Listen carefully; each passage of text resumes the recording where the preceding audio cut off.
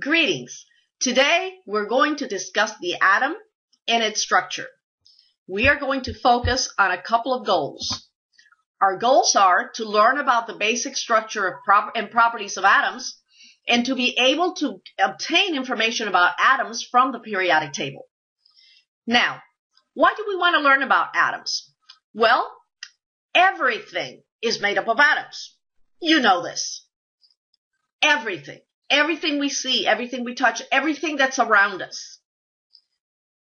Atoms, if you remember, are the smallest piece of matter that has the chemical properties of the element. So they are extremely important to us, and we must know something about them if we're going to be able to learn some chemistry. I'm going to have to take this call. Sorry.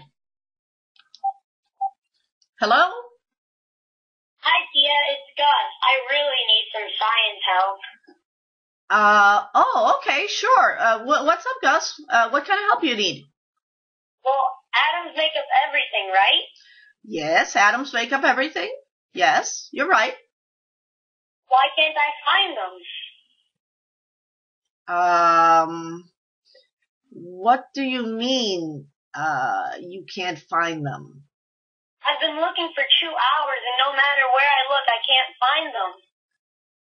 You've been looking for atoms for 2 hours? Using what? I used my mom's glasses, my magnifying glass, and even the light microscope I got for Christmas. Oh, Gus, I'm afraid you won't be able to find them that way. You see, atoms are too tiny. You can't find them. Even with a light microscope, you can't see them. The only way to see an atom is using a microscope called a scanning tunneling microscope, STM. It was developed in 1981, so not too long ago. So, you know, you're just not going to be able to do that. Well, where can I find one of those microscopes? Well, you actually could contact a supply house, but the only problem is that the cheapest one costs about $8,000. $8,000? That stinks. Bummer. Bye, Tia. Thanks. How? Hey, Gus. Hello? Hey, I was going to show you a picture. Oh, well. Well, sorry about that interruption, but I was going to show Gus a picture, but hey, I might as well show you since we're talking about atoms. Here's a picture of a tunneling microscope. It's pretty cool looking. I actually had the opportunity to look at one of these ones. Pretty cool. You can actually see the cloud, the electron cloud. Right here I have an atom of lithium. So we're going to talk about the parts that make up an atom. There are 3 subatomic particles that make up the atom. We have here lithium, and we have the neutrons, which are in yellow, and we have the protons in red, and we have the electrons in lighter yellow, I suppose. Notice that there are symbols that we use for each of these to denote each one. And we can say that a neutron we used this symbol, N0. The reason is because neutrons have no charge. Protons have a positive 1 charge, so we write P+, and electrons E-. And then we have this representation is actually the Bohr model, which, of course, now that you know the development of the atomic theory, you understand that this is not the correct model. But it is very helpful because it helps us visualize what we have here. Notice that there are 3 protons in the nucleus and 4 neutrons in this nucleus. The mass number here would be 4 plus 3, which is equal to 7. And these would be the number of electrons, 3 of them. All right, we'll come back to this a little later. Now, take a look at this. This is the Bohr model of the hydrogen atom. And this is the cloud diagram. So in a tunneling microscope, you might see something similar to this image. You will actually see you may not see the nucleus at all, but you may see the cloud that the electron that is moving very, very fast around the nucleus makes. Before we talk about the specific parts of the subatomic particles, I want you to learn a little bit about atomic mass units, also known as AMUs. You see, because atoms are so very, very tiny, grams and kilograms are too large. So I want to talk about atomic mass units before going on to talking about subatomic particles. The atomic mass unit, also abbreviated as AMU, represents 1.66 times 10 to the negative 24 grams. So because atoms are so tiny, grams and kilograms really are too large or convenient for us to represent the mass of an atom, which is so tiny. So for every 1.66 times 10 to the negative 24 grams, which is a tiny, tiny, tiny portion of gram, we call that 1 AMU. It's pretty much like dozen to 12 to mole to 6.022 times 10 to the 23rd, and 1 AMU equals 1.66 times 10 to the 24th. The mass of an atom in AMUs takes into account the protons and the neutrons. And we're going to discuss that and talk about that in a moment. All right, so let's take a look at this table that I have here. We have information and characteristics of each one of the subatomic particles. Protons, they're located in the nucleus, as well as the neutrons. Their mass is equivalent to 1 AMU, which, as you know, we have already discussed what 1 AMU is, equivalent to in grams. And notice that the charge of protons is positive 1, the charge of neutrons is 0, because neutrons are neutral, and the charge of electrons is negative, but the mass is 0.00055 AMUs. This is a negligible mass. It is so tiny. In comparison, it's 1 to about 2,000 in comparison as far as the masses go. So it's so negligible that we don't even pay attention to the mass of the electrons for our purposes. The periodic table. And we're going to start out with helium. And we're going to start out with this number 2 right over here. And this number 2 right over here represents the atomic number. The atomic number is extremely important because that not only identifies the atom, it tells us the number of protons present.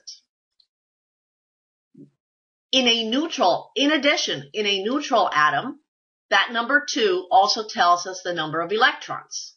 So helium has 2 protons and 2 electrons. We don't know how many neutrons it has until we focus on this number. And you have already identified this number before as the molar mass, but we're also going to identify it as the atomic mass of the atom in AMUs. 4.0026 is the mass of 1 atom of helium in AMUs. But we also can identify that number if we round it off as the mass number. So right now, I want you to remember this number as the mass number,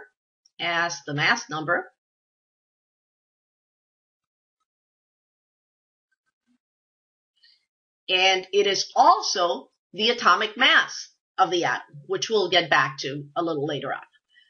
In order to get the mass number, we must round off that number. It's 4.0026, so we're going to round it off to 4.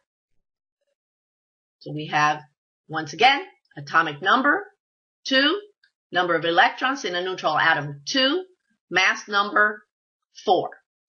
This number, the mass number, represents the number of protons plus the number of neutrons equals our mass number. So we can calculate the number of neutrons by subtracting the mass number or the protons from the mass number. Pretty simple. We'll get back to that in a second. This symbol represents or is called sometimes element symbol or isotope symbol. It should also have a C here. This A and Z, I'm going to tell you what each one of those represents. This is the isotope symbol of an element. X represents the element symbol. A represents the mass number. Mass number. A is the mass number. Z is the atomic number. And C represents the charge. All right. So keeping this in mind, we can look at this symbol and calculate what it represents. So let's take a look at this. Quick review. Atomic number, protons, identifies the atom. The mass number, this number, rounded off to the nearest whole number, represents the number of protons plus neutrons. So now we're going to go ahead and decipher this information and put it into the isotope symbol. Let's look at this atomic number for this element, and purposely I chose a different format so you can see it's always the whole number. So the atomic number here is 92. We said that the atomic number is equal to the number of protons, and it identifies the atom. Remember that it doesn't change. So this is 92. It's always constant for uranium. The number of electrons would be, in a neutral atom, would be equal to the number of protons. Because if it's neutral, you're going to have the same number of positive charges as you have negative charges. And then the atomic mass would be the mass listed here in AMUs, which would be 238.03 AMUs. Oop, that didn't come out very well, but you know it's AMUs. All right, the mass number is the atomic mass rounded off to the nearest whole number. So the number would be 238. Now, how can we find the number of neutrons? They're not anywhere to be found here, but we know that this number rounded off to the nearest whole number is equivalent to the protons plus the neutrons. So I'm going to say 92 protons plus protons plus neutrons equals 238. Simple algebra tells me that I'm going to subtract 92 from this side and 92 from this side. So 238 minus 92,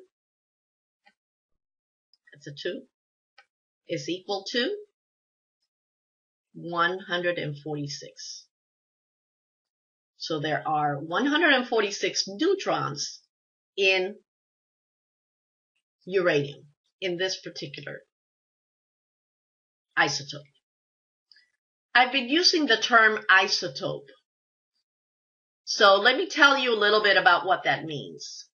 An isotope is an atom that has the same number of protons but different number of neutrons. So it is possible for an atom to have a variation of different neutrons. For example, uranium has 5 different isotopes that are naturally occurring. Remember, an isotope has the same number of protons but a different number of neutrons. So in the mixture, you can find atoms that contain, all of them contain 92 protons, but they may have a variation of neutrons. That is an isotope. And we'll address that later on in the next podcast. Now it's your turn. I want you to pull out your periodic table, and I want you to gather this information for chlorine. pause, do not go on, and go ahead and find the information, and then and only then move forward and obtain the answers.